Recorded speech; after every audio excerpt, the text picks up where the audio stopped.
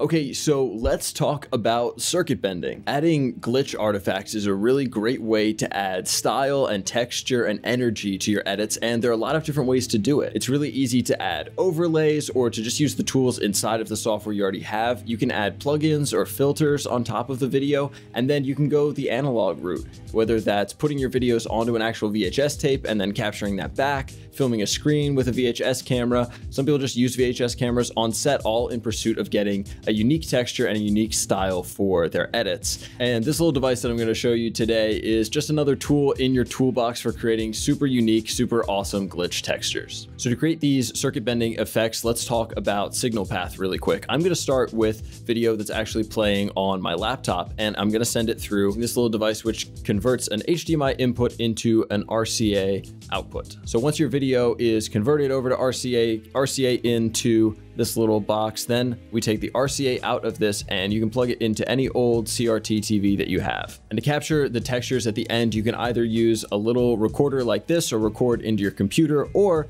the method I'm going to show you is just film the screen using your camera. So as I'm setting up this loop of footage to play on my MacBook, I'm mirroring my display so that what I see on the MacBook screen is going to be what I see on the CRT. And I'm going to go ahead and set my aspect ratio to 4:3 since that's roughly the aspect ratio of the CRT TV. So the knobs and the switches and the buttons on this visual noise enhancer control the different effects, control the different image styles that you can get out of this. You can read through the quick start guide, or you can just start messing around, which is kind of what I did, and just trying combinations, slowly making adjustments. You'll see that sometimes a blue screen may come up. That's just because the signal isn't strong enough to get to the CRT. And so you want to dodge the blue screen while still creating a cool looking effect. So once you mess around with it, you're getting to a point where you want to start recording some of these and digitizing them so you can bring them into your edit. What I do is I get the camera as close as possible, zoom in as close as I can onto the screen, get the image in focus, and block any sources of light or reflection that are going to make the screen wash out. Then go ahead and start playing your video, hit record on your camera, and see what happens. Stylistically, you can approach what you're doing sort of in two different ways.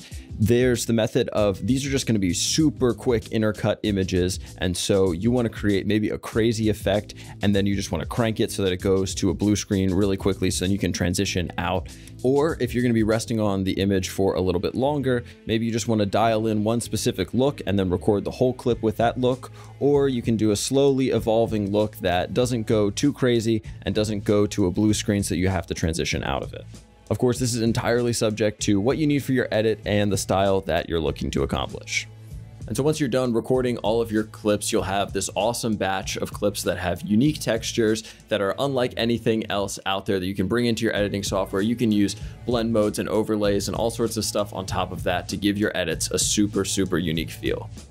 So I'll end this video with what I call my options clause, which is to say that anything in the signal path, you have a ton of different options. I demoed using my laptop as the source of video, but that doesn't have to be the only thing. As long as you can get it to be an RCA input into the video synth, it can work. So whether that's using your PC desktop, whether that's going straight out of your camera, you can use a VCR, you can use DVDs, whatever works to get the look that you want, do that.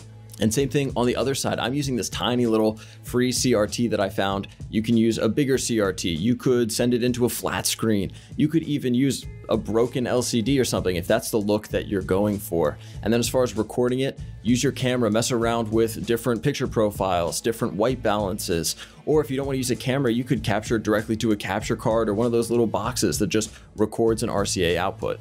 Now this does take a ton of time. If you don't have a lot of time, use a plugin, use an overlay. Absolutely, I do that too all the time. But if you have the time, going the analog route allows you to create something that's completely original, and it's actually just a lot of fun to mess around and create something that's never been made before. So there you have it. Products, further reading, other examples, those are all in the description down below, and I'll see you in the next one.